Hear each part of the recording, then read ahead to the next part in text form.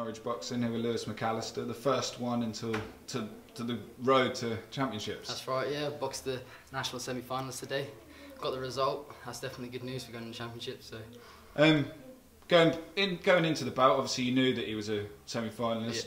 Yeah. How did you sort of look at the opponent from outside the ring? How did you? Well, knowing that he's doing well in the championships, you got a thing me and my dad called championship pace, and it's just that pace above all the other lads. So I knew he was going to be coming at that. I knew how to be fit, up my hand speed to keep up with it, and it worked. I felt I was a bit of nudge above him in the ring, so obviously we prepared well, did what we needed to do.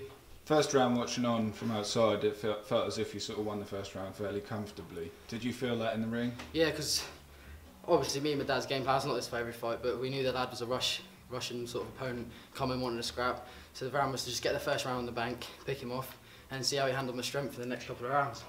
Going into the second, we felt it was a little bit closer, almost as if you sort of backed off a little bit. Is that something you'd done, or was it just that he come out even faster? I think he just came out faster. He knew they lost the first round. Sort of, I wanted to land some bigger power shots than that, just to try out a different technique, see if I could get a stoppage or something. And obviously it clashed a bit, so obviously towards the end of the second round and the third round I knew I needed to get back on box and start picking him again. So that's what I felt I did. Third round, it was almost like a new lease of life. You come out, doubled every shot that you threw. It weren't double jabs, it was triple jabs, 4 jabs, and then 2 backhands coming in straight after. Yeah.